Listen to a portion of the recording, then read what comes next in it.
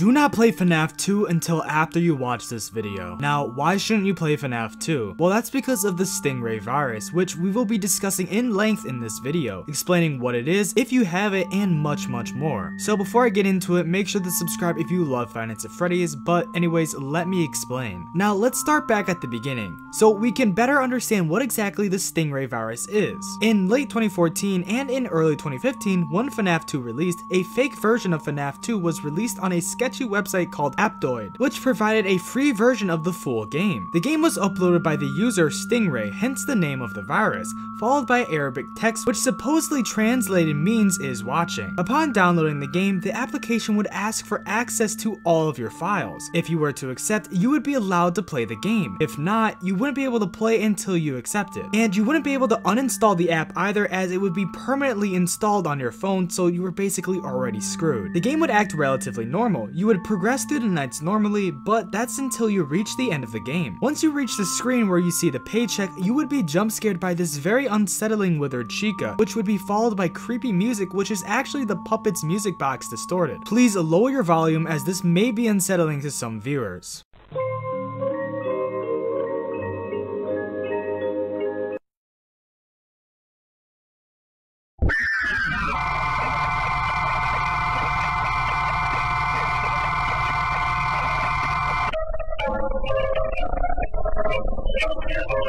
Now yes, that terrifying jump scare is what would occur if you beat the game. Some people also reported that you were also gonna be jump scared by a pale woman, which is probably not true, but it's just speculation. What the fuck? Upon receiving the jump scare, your data would be stolen and your device would reboot to factory settings. Some people also reported that you would have your data stolen as you played throughout the nights, but either could be true. Now that's just a basic rundown of what would happen, and footage of this supposed virus has started to blow up in popularity online, with many sharing it all over social media. Even though many people have speculated about the virus since its inception, more information and supposedly real footage along with fan-made footage has come out on YouTube, which has made the virus become more popular as months gone on. So that brings me to ask some questions. Is it real? Do you have the virus, and how do you avoid it? Well, let me explain, because I'll answer all of those questions for you. This virus is in fact real and was recently just found. Now, was it the OG version that was found? Well, as of right now, we don't know, but for all we know, it could be. Many people have reported finding APK downloads for this game on sketchy websites,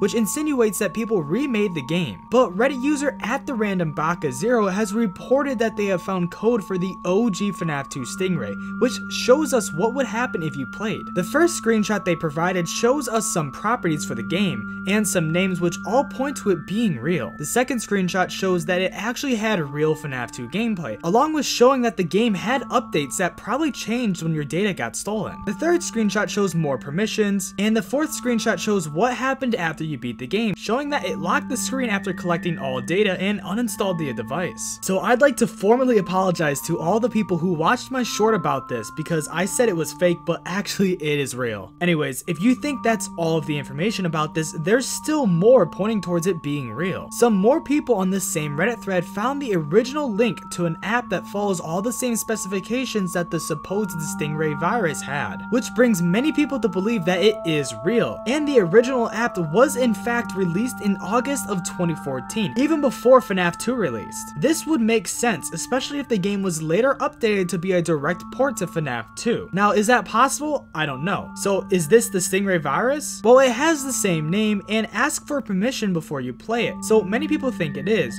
but until more research is done on this, we won't 100% know for sure. So for right now, it's considered lost media. But that still brings up the question, is the very popular FNAF 2 Stingray virus footage real? Well, simply put, no. This video explains it pretty well and debunks the footage fairly easily, so I'd recommend checking it out after this video, but if you don't want to do that, I'll explain it as well. Now, there is multiple things in the footage that point to it being fake, but the main thing is that it is footage stolen from another YouTube channel, and that's really it. That's basically the main thing that debunks this footage. Many people also explain that the virus is just a ransomware disguised as a FNAF 2 port, and that when you play the game, nothing nothing actually happens. You just have a black screen and your data gets stolen, but as of yet that isn't confirmed. So the game could either be a FNAF 2 port or just a ransomware that does nothing, but until we do further research, we won't know that. Now with all of this information, a new phenomenon has started to spread like wildfire in the FNAF community, with that being FNAF ransomware videos, which many of these are inspired by the FNAF 2 Stingray virus. And due to this newfound popularity in these ransomware virus videos, please be careful when downloading or purchasing FNAF games, as I'm sure many ripoffs and copycats are going to actually recreate these viruses in the near future, if they haven't already. As of right now, many of these are hoaxes, but unlike the Stingray virus, some of them might be real, but only time will tell if Stingray is real or not. It could just be a creepypasta for all we know. But if you'd like me to talk about these other FNAF ransomware videos, make sure to subscribe if you love Finance at Freddy's, because it's a rabbit hole in of itself, just like how the Stingray virus is. If there's one thing we can confirm about all of this, it's about what kind of virus Stingray is. The virus that Stingray uses is actually not called Stingray, but instead called Elite. Elite is a malicious program that can infect Android phones and can be disguised as popular apps, like how the FNAF 2 Stingray virus is. Primarily what the virus does is it can steal and wipe all of your data, randomly send SMS messages to all of your contacts,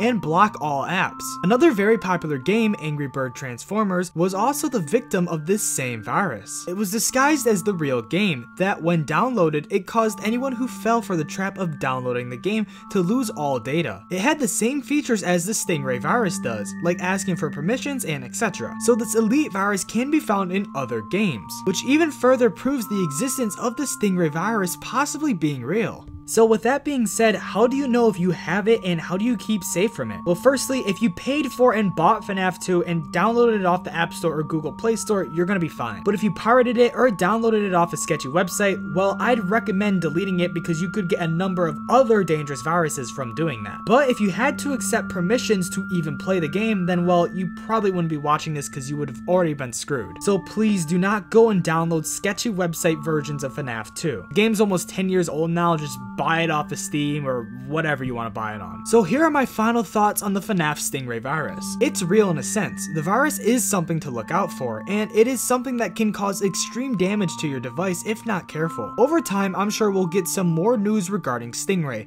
but until then, we all need to be safe. If you have any thoughts or want to make me aware of some information that I missed, make sure to comment them down below. Oh yeah, there's one last thing I forgot to mention to you guys. There is a bunch of recreations of what the supposed Withered Chica jump scare is supposed to look like on YouTube and TikTok and etc. If you want to do some more research of Stingray yourself or just see what the Stingray virus supposedly looked like and what it supposedly did after you played, go check out the original video along with all the recreations of the Stingray virus. They're all very creepy and terrifying, and if you really don't want to sleep tonight, go and watch those.